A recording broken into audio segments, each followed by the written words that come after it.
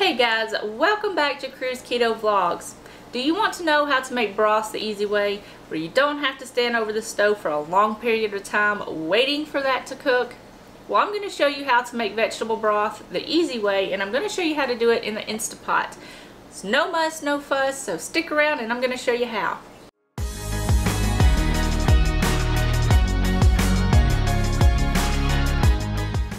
Alright guys, welcome back to Cruise Keto Vlogs. So, I'm Sam if you're new here, and if you're a returning subscriber, hey, welcome back. And today we're just going to be talking about broths.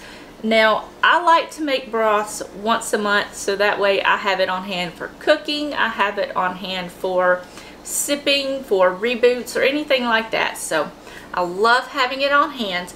Now, we're not going to be making bone broth today because I haven't got my bones stacked up enough to where I can make bone broth, and plus it takes a lot longer amount of time to do the bone broth than it does to make the vegetable broth. So I'm just going to be showing you how to do the vegetable broth today.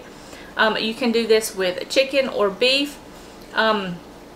If you do use a meat in your broth, it does take a little bit longer amount of time.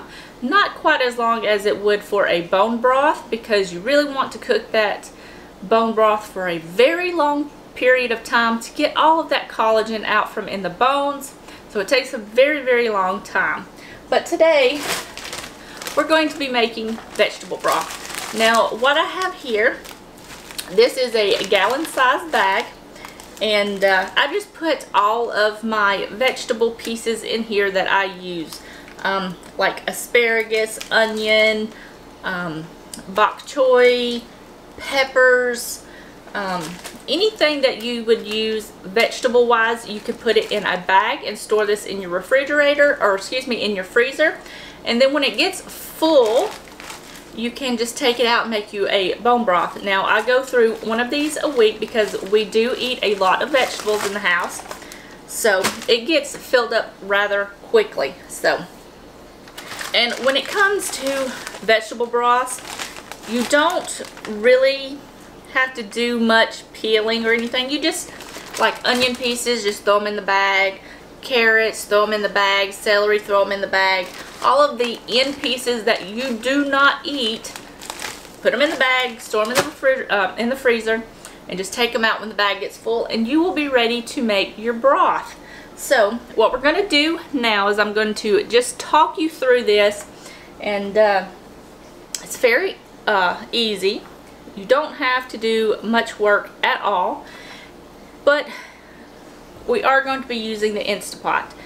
And this takes a lot of time off. You don't have to sit and wait. There's no muss, no fuss, and it's great. I love doing this in the Instapot.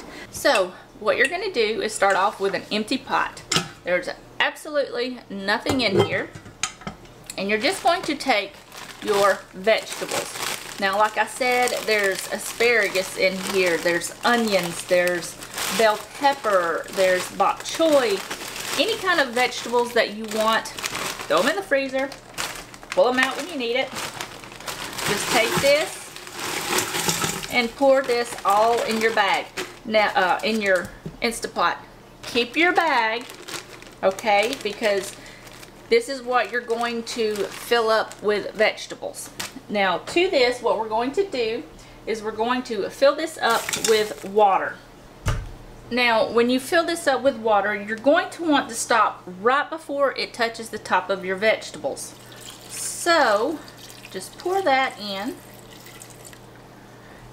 And as you can see here, it's just right at the tip of the vegetables. This is what you're going to do. You're going to put your lid on, set it to seal, and you're going to do a slow cook for 3 hours. So, just do a slow cook and go down to 3 hours. And this will automatically come on and you're set. You don't have to do anything else. All of the Instapot is going to do all of the work for you. It's going to beep, it's going to come up to pressure, and it's going to start counting down your 3 hours. And that's all you got to do. Very, very easy. Alright guys, so now it's come up to pressure. It's starting to count down the 3 hour mark. So we're just going to let this hang out, do its thing, and we'll be back in just a little bit, which will just be a few seconds for you guys. So let's wait for it. Okay guys, it's been about 4 hours. It cooked for the 3 hours, and then I got busy cooking dinner, and then I had dinner, so I just let it sit for another hour, 15 minutes. But now what we're going to do is we're going to strain this. Now I take out a majority of the vegetables just so it makes it a little bit easier to strain. You don't have to do this. You can just strain it all one time and be done with it. But I'm going to take out a little bit of this.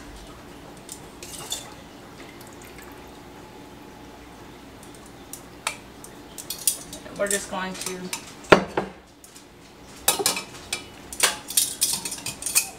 set that aside. And now we're just going to strain this, so be careful when you take this out. It's very hot. So grab you some pot holders and give this a strain.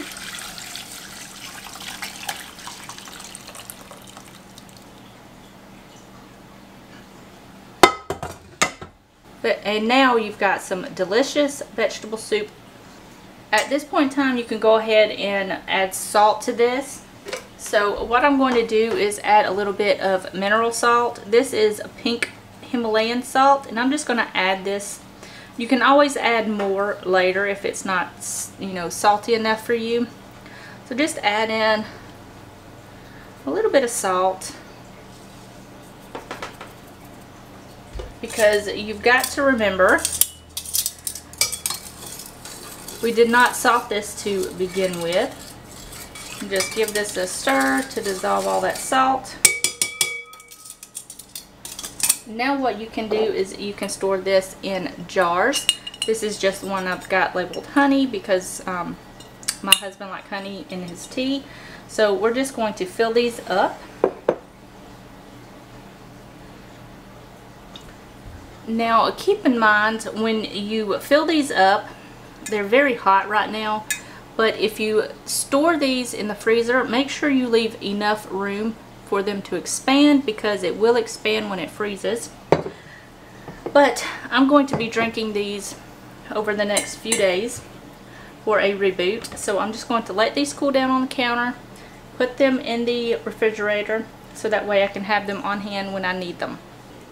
Alright guys, that's going to be it for this video.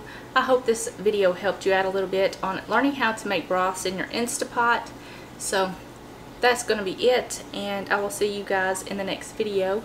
Don't forget to hit that little red subscribe button down below. Give this video a thumbs up if you liked it, and tick that little notification bell so you'll be notified whenever I upload new videos. I'll see you guys in the next one. Bye guys.